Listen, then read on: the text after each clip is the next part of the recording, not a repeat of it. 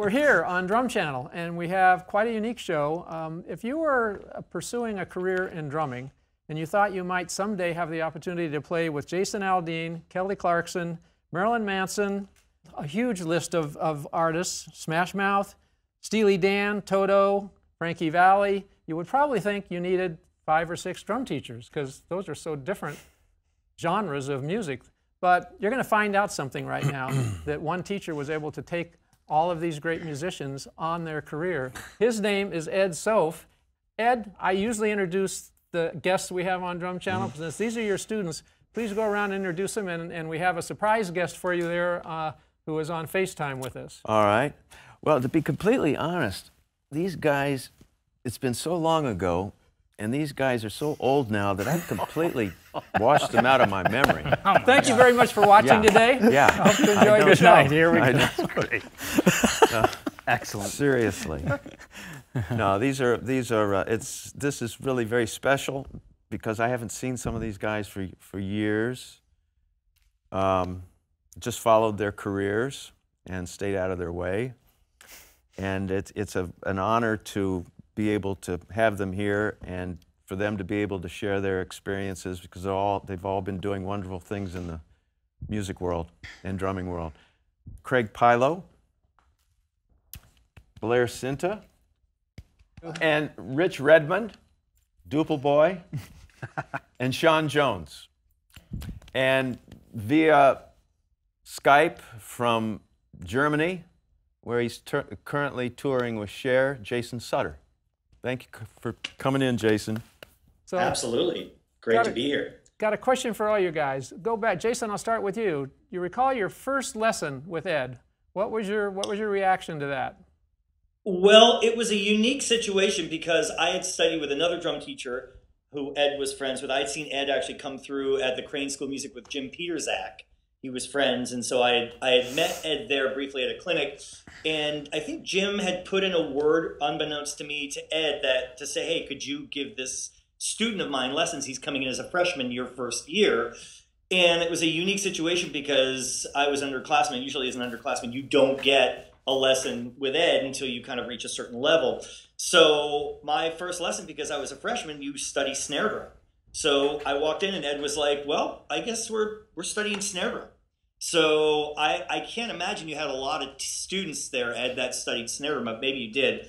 But so we literally, Ed pulled out his Coopermans and we opened up the Wilcoxon book. And so it was that was my first experiences with Ed, was actually studying snare drum, which was great because we basically went all the way from the very beginning, you know, the basics. So, but, you know, I guess I felt like everyone was so terrified of Ed just because of his, you know, renown as an teacher, as an educator, and his resume and his playing. And so for me, I felt pretty comfortable because unlike everybody else who had that kind of fear going into it, I felt like I had met him once and I had this connection with my teacher when I was very young, Jim Peterzak. So you know, we just had a great time. You know, I think that's a unique experience because I think most people going into it were like terrified, and I wasn't. And we had a great time playing snare drum, you know, studying snare drum. So why don't you? Yeah, I was not terrified either, and I don't recall. Why not? My first lesson. I was excited. You know, I needed proper guidance at that time, and so I was excited. I wasn't afraid. Probably should have been, but I remember looking forward to it, and I don't remember the exact lesson. I remember plenty of others, but not the first one. We'll get to those later then a little bit. I vividly remember my first lesson, and I remember walking out of it going, I don't know how to play drums. But you know, it was. I mean, look. In retrospect, it was everything that Ed teaches, and it was becoming aware of what you're doing while you're playing, and being able to teach yourself. But the first one can be brutal because when you're just sitting in your basement or playing with your rock band as a kid, you're just playing. You're just, you know, and you're not paying it. Well, you know, at least I wasn't paying attention to what I was doing. So. interesting perspective, because Yeah. you were playing and you were a good drummer. To find out I mean, the experience with a private You teacher know, was in opening a up certain your square mind. mileage, I was a good drummer. Yeah. What do you think? I remember our lessons were always taped with those gigantic like RCA devices with the VHS tapes. VHS, yeah. We still had those too. And I took it home, and this is my then first wife. She was like, "You look terrified, honey." Like she was watching my body language.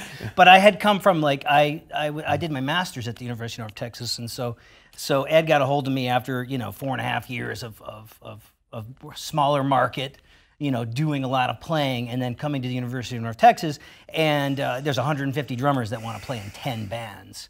And it was a really great reflection of the real music business, and Ed gave us those sophisms and all those things to put in our toolbox, and it was a really, really great thing. But I was terrified, yeah. You remember, Sean? It was a very humbling experience. I was a freshman. I didn't make a lab band. Walk in there and review your tape. This is what you need to work on. It's just like, you thought you were good, you come in there and you realize, oof, we got a long way to go. Yeah.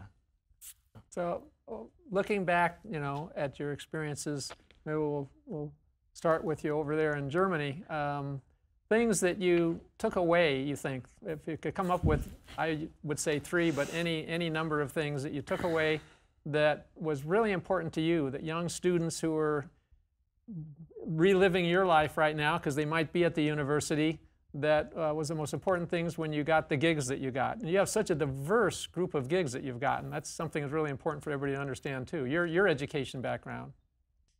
For me, what I took away from studying with Ed, right, what we're talking about, I think Blair just brought up a great an idea, a concept that I think when I was thinking about this, really what I feel like at this point in my career, we are old, and we've been doing this for a long time. I've been playing probably professionally for about 25 years, which is crazy to say that, But one of the things I think that Ed, that I really took away from that I'm still using now, I'm using it literally now, like tomorrow, is learning how to teach yourself, to reassess your playing, to be aware of to listen, things like that, like Rich was saying, you come in with this experience that you have, and you think, you have a perspective, but really I think what Ed did is just blew it all wide open for me. And so I feel like something that I took away, especially from Ed, is to constantly be listening to yourself and listening to everyone around you. And I feel like that has served me well in these different auditions or different gigs, because I'm always paying attention. I'm listening. And I think in some cases, a lot of times when drummers are going into auditions, they're listening to themselves. They're not listening to everyone else. And when you're listening to somebody else, it's easier to pick up on what they're doing. And I'm the new guy usually in the room for an audition, obviously. And when they hear that, you can see them go, wow, this guy's listening. And then all of a sudden you're making music, which is the point. And then you have more to offer the audience. And that's another thing I think with Ed. I think he was able to point out your weaknesses, and that's important. But he was also able to kind of help you discover your strengths, And one of the strengths I know he pointed out for me was that I listened and I had a good ear, and to me that is something that is always kind of he was able to kind of help give you a certain boost of confidence, at the same time kind of inspire you out of just his sheer ability to play circles around all of us, if that makes sense, just made you run to the practice room every time you'd see him play with a small group or something. So that's I think the biggest thing that I still kind of go back to though is the teaching yourself and constantly listening to what you're playing and then reassessing it. For me on a daily basis on a gig like this, which is so diverse, that I'm constantly teaching myself every day, going, wait a minute, this could be better. What if I tried this? And it's like, oh, that worked. Or that didn't, or whatever. So, and a gig like this is with Cher. That's who you're out on the road with now, correct? Yeah, I'm out with Cher, and that literally runs the gamut. I've never done a gig that covers much grounds. I'm playing, 5 songs on a full Roland kit, and then I'll play everything from like double bass, heavy metal to to Hal Blaine's groovy, swingy drum parts for Beat Goes On, or it's just a million different styles. So to me, that helped kind of ties in. I'm constantly reassessing how I'm approaching the dynamics and how I'm, just approaching these different parts to make it all kind of flow and be as musical as possible. What you've just said is such a perfect reflection on the course that Ed has put together for all of your students out there here on Drum Channel, because it's these, you're talking about all the subtleties that make it happen, and we've had examples, as Ed probably did with you. When he'll play something, he'll say, okay, here's drummer 1, here's drummer 2, here's drummer 3. The first drummer is the way you would hear an average drummer play it, and there's a night and day difference between that drummer 1, 2, and 3. And some of it is just that, those subtleties you're talking about, which obviously learning that, which is why it's so important, I think, for everybody to have a private instructor, because that's where you're going to get that mentorship. Find a good private teacher out there, because I can see what you just said in that long list of things, and your career is as diverse as it is as far as genres go. With Cher right now, which even within that one gig, there's a whole lot of things you're doing, but just think about that compared to all the other music that you've played in your life. That knowledge it's different than just a basic fundamental knowledge of how to play the drum set. It's the things that makes you a musician as opposed to a good drummer, if that makes sense to everybody. It is, and what you just said, that sums it up. It was like Ed helped me, become a better musician. Sum it up, period. And that's helped kind of maybe make me stand out over all these other great drummers. Good drummers. Then they're the great drummers who really, I think, like everyone we're talking about in this room, where you get that experience with someone like him, where he shows you the way. This is how you do it. This is how it's done. And then it's up to you to kind of just implement it. And then that's, I think, why we're all sitting here. Sean, things that you would think of a young drummer who's at college right now.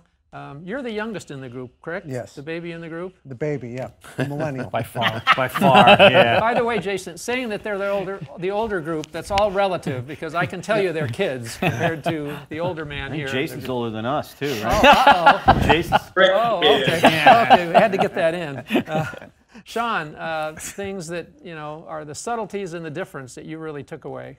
Ed would never say what you were doing wrong. He would say, drummer 1, 2, or 3, you explain to me what the difference is. And so you'd have to go through the process of thinking what is gonna, why don't I sound as good? He wouldn't just say, well, you're not doing this. He would say, you have to figure it out yourself. So, yeah, I mean, he's just been mind-blowing at helping me realize the things that I constantly need to work on, even still to today. So it was able to help me go through everything. I've just thought of something I hadn't thought of before, talking about teaching yourself. Another experience of having a great instructor is you're going to learn how to become a good instructor, because you're going to learning how to play and learning how to teach are, I would say, two different skill sets, right, Ed? Can be, yeah. So what would you say in terms of? I would say just like the art is in the details, because we would have to always transcribe this. So I transcribed a Gene Krupa solo. I transcribed an Elvin Jones thing, and we had to have it down to every little grace note, at the parts of the snare drum that he was hitting. And yeah, just being a lifelong student, and even just like getting a hold of me and just making me play quarter notes on the ride cymbal and telling me all the different ways that we could play the jazz ride cymbal pattern. The art is in that details. Is there an accent on 2 and 4s? Every note accent is ding, da, ga-ding, ga-ding, like all that stuff. It's heavy. One of the lessons we just did, as a matter of fact. Blair. I mean, I would echo all this stuff. I think I'm thinking about like 20 things right now, but I think one of the main things is, I think Ed was, and we're just talking about awareness in general. And I do remember distinctly at some point, maybe in probably my third year or so, like starting to realize that it wasn't all just about drumming and music. It was about life, you know what I mean? And like becoming more aware of art and people and personalities and things like that. And there was something that kicked in at some point where I started to realize that it wasn't just about being aware of playing drums. It was a whole larger thing, and I'm sure at that point in your life, 20, 21 years old, that's when that starts to happen. But to have that kind of mentorship at that age, I think it did wonders in a lot of areas. When I moved to LA, that's when I finally, I kind of pulled myself out of like only listening to jazz for 4 years because I had to do that to survive. But it wasn't until then that I started to really enjoy the Beatles and Stevie Wonder and like all this music that as a high schooler I didn't really care about. It didn't do anything for me. But when I moved to LA right after I graduated and I started to discover these things and art, you know, all of a sudden like I was reading books about Picasso and like, I mean, it sounds kind of funny, but like all these things started to mean a lot more. And I think that all really came from studying music and art and awareness and technique and all these things so minutely. And you know, I would say it was all definitely through Ed. I studied with Ed. I was there for 5 years, and I studied with you for 4 of them.